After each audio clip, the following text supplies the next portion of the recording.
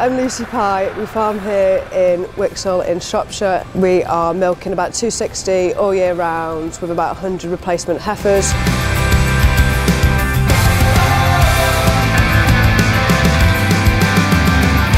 Our milk is sold to yew tree dairies. So the sawdust we used is fine bedding from Platts. It's obviously bulk load sawdust.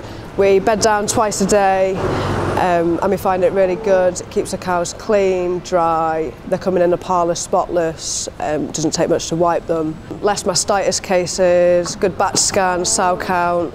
And whenever we have a load of sawdust off Platts, you can't fault them. It's absolutely brilliant.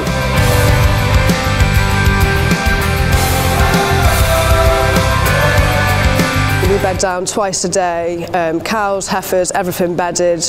We have 2 walk-in floor loads about every year, and that would do us throughout the year then.